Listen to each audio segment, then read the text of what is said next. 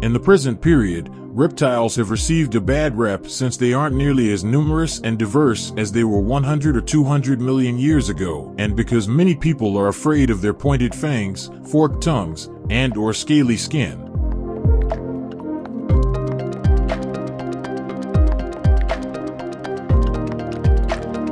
However, you can't deny the fact that they are among the most fascinating animals on the planet.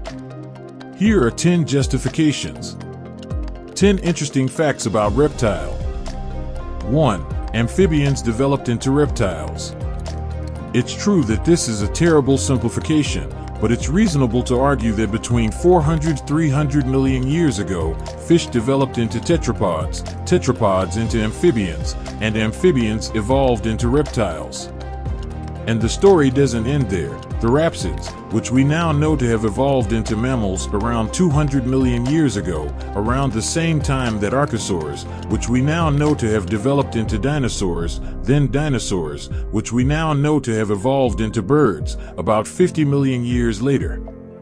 Because their more evolved descendants outcompete them in different ecological niches, reptiles' in-betweenness may help to explain why they are relatively scarce today. 2. There are 4 main groups of reptiles. The number of different types of reptiles that are still alive today can be counted on one hand. Crocodilians, which are the closest living relatives of both modern birds and extinct dinosaurs. Tuataras, strange creatures that are currently confined to a few isolated islands of New Zealand. Turtles, which are distinguished by their slow metabolisms and protective shells. Squamates, including snakes and lizards, which shed their skins and have wide-opening jaws, just to highlight how far. Reptiles have fallen. 65 million years ago, pterosaurs, which once dominated the skies, and marine reptiles, who once ruled the oceans, were extinct.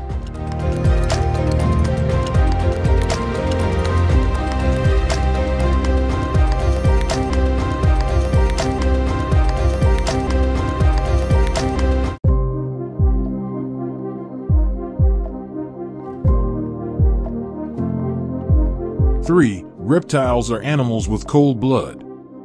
Ectothermia, or being cold-blooded, is one of the key traits that sets reptiles apart from mammals and birds.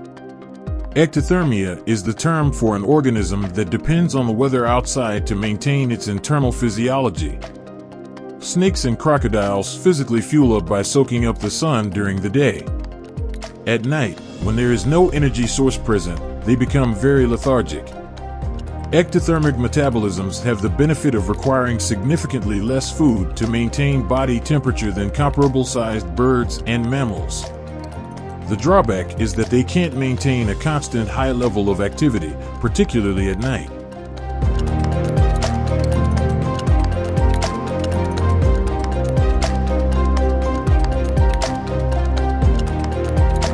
Four, scaly skin is found on all reptiles.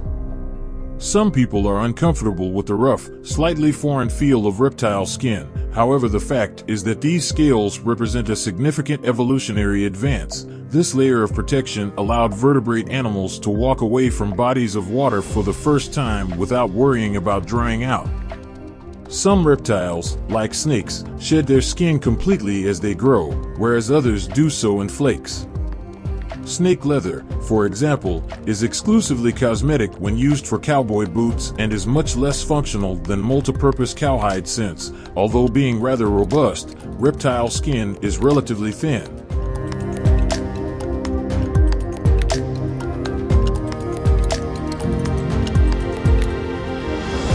Five, there are not many reptiles that eat plants. Some of the largest reptiles on Earth during the Mesozoic era, including the multi-ton Triceratops and Diplodocus, were avid plant eaters. Strangely enough, today's reptiles only eat vertebrates and invertebrates, with the exception of crocodiles, snakes, lizards, and tuataras, both of which are only distantly related to their dinosaur progenitors. Some aquatic reptiles, such as saltwater crocodiles, have also been known to swallow boulders, which function as ballast and weigh down their body so they can surprise victims by springing out of the water.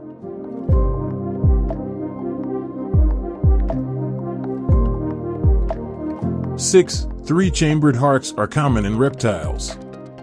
3 chambers are present in the hearts of snakes, lizards, turtles, and tortoises, which is an improvement over the 2 chambers present in the hearts of fish and amphibians, but a distinct disadvantage when compared to the 4 chambers present in the hearts of birds and mammals.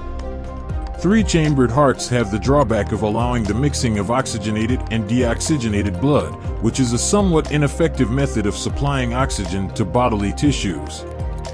The 4-chambered hearts of crocodilians, the reptile family most closely linked to birds, likely give them a crucial metabolic advantage when snapping at food.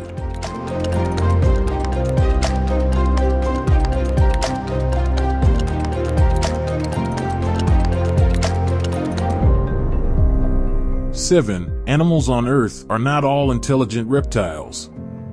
With a few notable exceptions, reptiles are generally about as intelligent as you'd expect them to be, less intelligent than the average mammal but more cognitively developed than fish and amphibians. In general, rats, cats, and hedgehogs have encephalization quotients, the ratio of the size of the brain to the rest of the body, that are around 1/10 that of reptiles. Again, crocodilians stand out as an anomaly since they have some basic social abilities and were intelligent enough to survive the KT extinction, which wiped off their dinosaur cousins.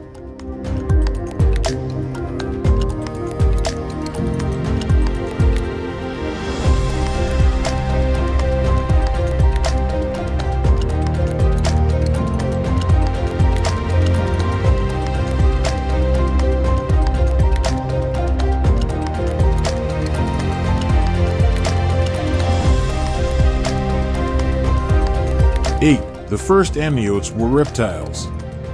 An important turning point in the evolution of life on Earth was the emergence of amniotes, or vertebrate creatures that lay their eggs on land or incubate their fetuses in the female's body. The amphibians that evolved before the reptiles were unable to colonize the Earth's continents because they had to deposit their eggs in water. Again, it's natural to view reptiles in this context as a transitional stage between fish and amphibians, previously known as the lower vertebrates by naturalists, and birds and mammals, the higher vertebrates, with more derived amniotic reproductive systems.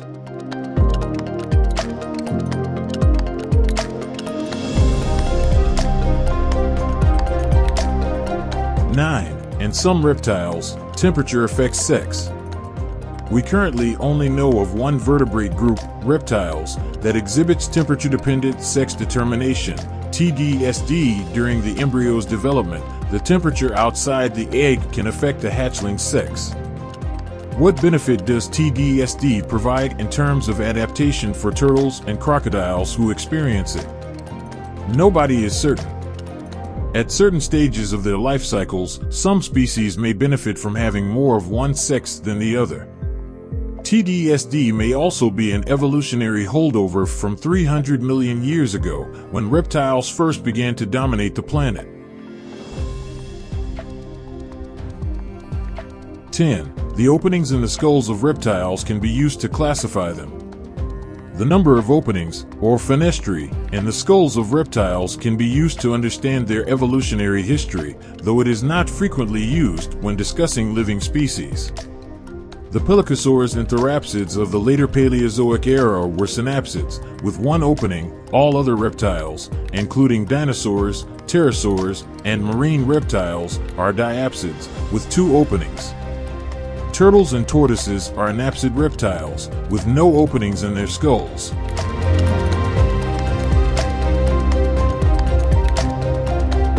Among other things, the quantity of fenestrae offers a crucial hint about the evolution of mammals, which share important features of their skulls with extinct therapsids. That's for now. We appreciate you being here. View more our channel videos.